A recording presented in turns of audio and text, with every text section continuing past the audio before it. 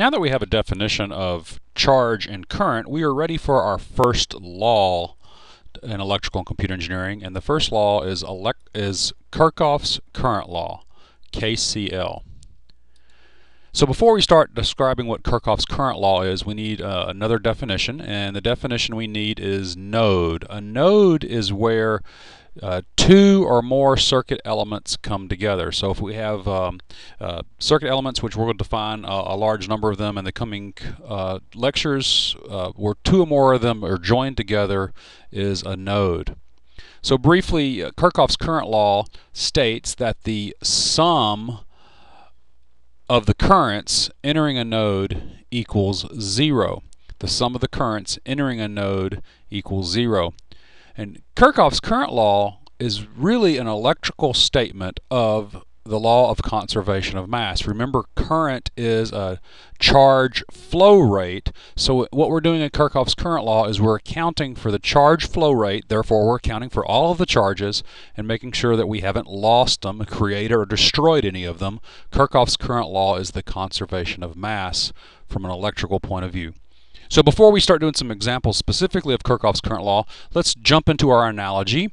Remember, the analogy for charge is a water molecule. The analogy for current is a water flow rate or a fluid flow rate. So if we have an analogy version of KCL, Kirchoff's current law, the hydraulic analogy of KCL would be the sum of the flow rates entering a pipe junction equals 0. So then the node is where two or more electrical elements come together. That would be tantamount to a pipe junction in a fluid system. So an example we have here is we have three pipes which come together, and the flow rate coming down in this direction is 3 gallons per minute, and we have a flow rate going in this direction which is 4 gallons per minute. And the question is, what is the flow rate in this pipe going to the left? So if you want to kind of put something concrete on this, maybe this represents the sewage pipes in your house, and so the upstairs toilet is producing a flow of 3 gallons per minute, and the downstairs toilet is producing a flow of 4 gallons per minute. And since this is sewage, we get very, very concerned with what is the flow rate in the pipes underneath the house flowing to the left in this case. So let's apply our pipe junction analogy version of Kirchoff's current law. Kirchoff's current law says the sum of the flow rates entering the junction equals 0. So we see we have 3 gallons per minute entering. The 3 gallons per minute is entering our pipe junction. So we are adding up all of the flow rates entering the pipe junction. So we get plus 3 gallons per minute. Here we have 4 gallons per minute, and that is entering the junction. So we will add a 4 gallons per minute. And then lastly, we're interested in the flow rate in this direction, and that's an unknown. We don't know what that is, and so that'll be plus, and we'll call it the unknown flow rate. And our analogy of Kirchoff's current law says when we do the sum of all the flow rates entering the junction, that must add up to 0. So we have plus 3 plus 4 plus the unknown, and that must equal to 0. And when we solve for this, we will see that the unknown flow rate is negative 7 gallons per minute. Now this is completely intuitive to what we already know, because if we know for a fact that we have 3 gallons per minute going this direction, we have 4 gallons per minute entering this way, then there had better be, unless we're going to lose our sewage under the house, there had better be 7 gallons per minute going in this direction, flowing to the right. Well, we asked for the flow rate going to the left. Well, the flow rate to the left is simply going to be the negative of the flow rate to the right, and so the answer is indeed exactly as we predicted, negative 7 gallons per minute flowing to the left. So with that, we can move on to the real version of Kirchoff's current law.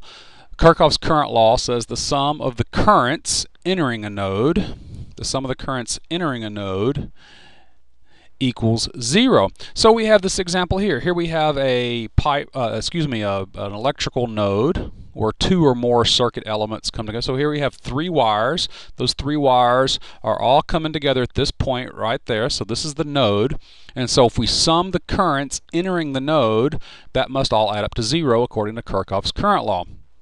So, and you see in this example, the currents are already entering the node, already drawn as entering the node, so we are ready to go. So the current, which is entering the node in this direction, all right, we have 3 amperes, 3 coulombs per second entering the node there. The current entering the node in this direction is going to be another 4 amperes. And then the current entering in this direction is the unknown, but we know that it's called I. And so we end up with the equation 3 plus 4 plus I equals 0. That's the sum of the currents that are entering the node. So evaluating this expression, we can see that clearly that I is going to be equal to negative 7 amperes.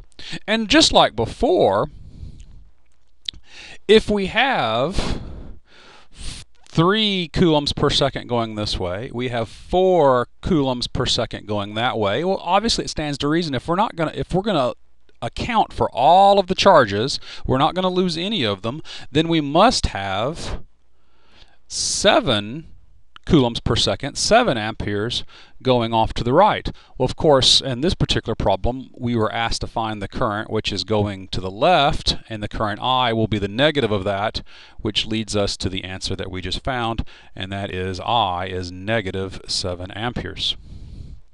So looking at Kirchoff's current law in a different way, it was stated to us that Kirchoff's current law is the sum of the currents entering a node must equal to 0.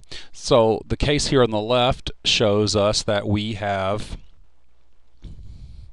I1 plus I2 plus I3 equals 0. This is the exact case we just worked. We all know, which implies in the previous example that I3 is going to be equal to the negative of I1 plus I2.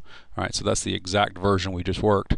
Now, if we were to take the currents, remember all currents have two names. You can write it with the arrow pointing one direction, or you can do it again with the arrow pointing the opposite direction. So if we take these currents, I1, I2, and I3, and simply flip them the other direction, the current hasn't changed, but the value I1, I2, and I3 will now become different numbers. More exactly, they become the negative of what they are, and then we can do KCL once again. And that is the example that we have in the middle case. The currents have changed directions. We'll call them IB, IA, IB, and IC. They're simply going to be negative I1, negative I2, and negative I3 respectively. And then we can rewrite Kirchoff's current law again. In this case, we have the version of KCL which says the sum of the currents exiting a node must equal to 0. Now, if you were to look at these two versions of KCL, all we have done is, in this case, the currents, if they're entering the node, the current entering the node is simply the negative of the current exiting the node. And so if we take all of these currents and move it to the other side of the equation, we get the sum of the currents exiting a node equals 0. So the only difference between the first two versions of KCL stated on this slide are really which side of the equal sign the currents have been put on. And so we end up in the second case of the relationship, the sum of the currents exiting the node, we have IA plus IB plus IC, those are all exiting the node, that equals to 0. If we're interested in finding what IC is, again, we'll get negative IA plus IB, and you can see by looking at these two relationships, they really are the same thing except for the negative sign, and that's because we have flipped the arrow around. These are the same currents, they're just using the other name of those currents. And of course, the third way to write KCL would be to only take some of the currents that are entering the node and move it to the other side. And so we have the sum of the currents entering a node equals the sum of the currents exiting a node.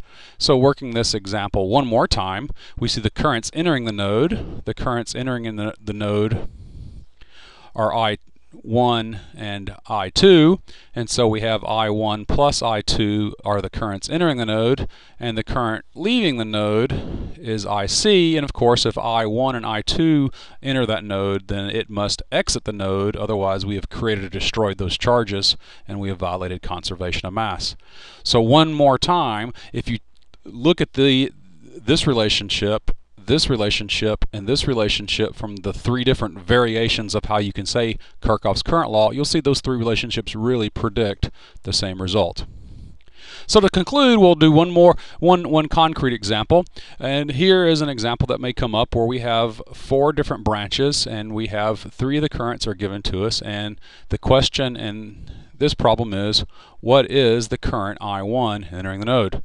And so what I like to always compute my KCLs the same way, and the KCL is stated as the currents entering the node.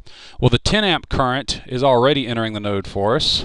The 5 amp current is already entering the node for us. So now I need to find the current entering the node down this branch, and it was stated to us that the current leaving this branch is 3 amps. Therefore, this is going to be a minus 3 amperes. All right, so now I have all of the currents entering the node, so I can write KCL, and all of the currents entering the node will let me state that 10 plus 5 plus, and the current entering the node here, is a minus 3 amperes. All right, so we're summing up the currents entering the node, minus 3 amperes, plus I1 equals 0. And then if we rearrange this equation, we'll see that I1 must equal, we have 10 plus 5, 15, minus 3, that's a positive 12. To the other side, negative 12, and of course the units are going to be amperes. So the current that we were asked to find, I1, we were said, what is I1? And the value of I1 is simply going to be negative 12 coulombs per second. Yes, indeed, the current is actually, the charges are actually flowing in this direction, but we were asked to find the value of I1, and I1 is the current flowing to the left, that is negative 12 amperes. So here we have Kirchoff's current law. This is the kind of law you need to learn how to write these equations and compute these currents without thinking about it. This should be very reflexive or instinctive to you as you go forward, because when we get to more complicated problems in our later studies, the expressions that describe these currents are not going to be such simple things as 5 and 10 and 3 or minus 3. They're going to become much more complicated expressions. So you need to learn how to apply KCL without questioning yourself. So work several of these example problems and make this work just become second nature.